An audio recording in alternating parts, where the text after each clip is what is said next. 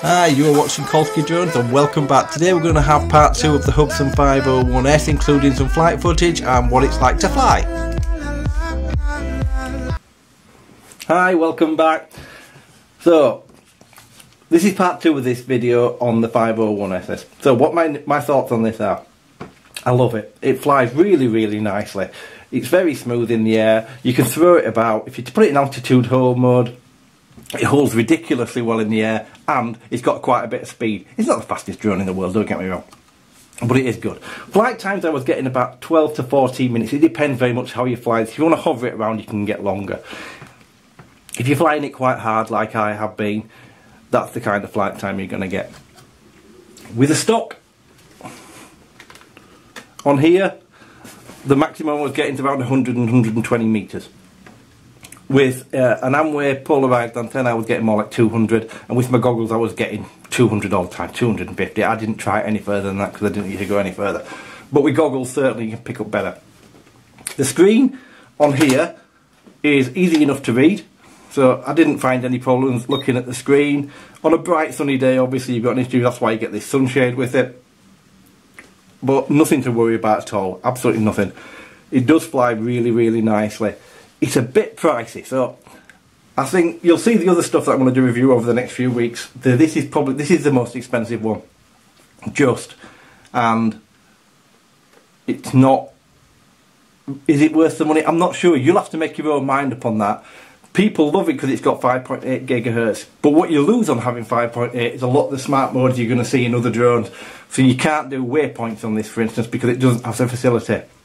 Now you can connect this up to a ground station and do it that way, but that's all getting complicated. So I'm just reviewing things on what's out of the box. So out of the box, you can't do that. But I still think this is a fantastic drone.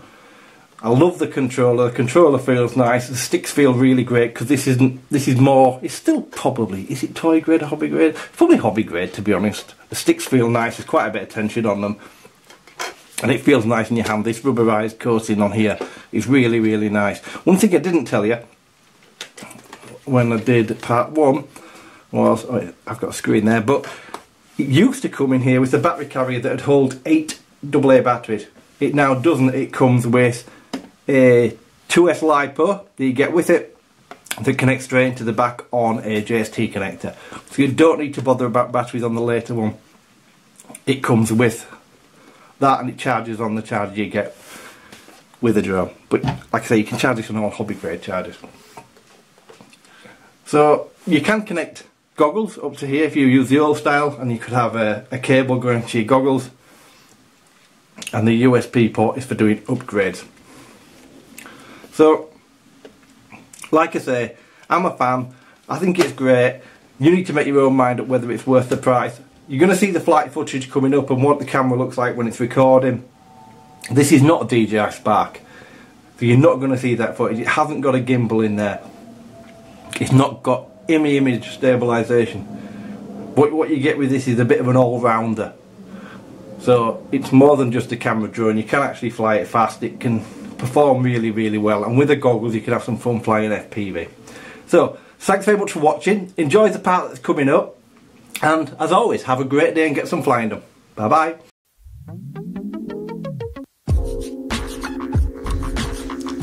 So this is the footage recorded from my GoPro. So as you'll be able to see from watching the video, it is stable.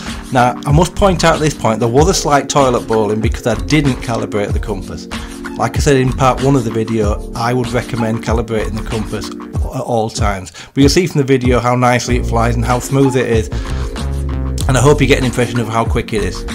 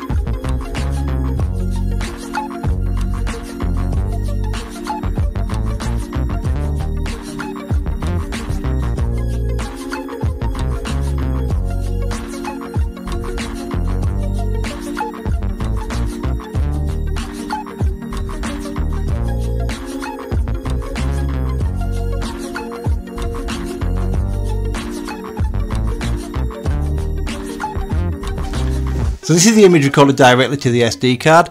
So as you can see, the sharpness isn't quite there, it's a little bit mushy in places, but there's no image stabilisation on this or no gimbal, and the camera is not adjustable via anything on the controller. It's a fixed lens camera. But as you can see, it's comparable to other stuff for the money. Only you can decide whether this will suit your needs.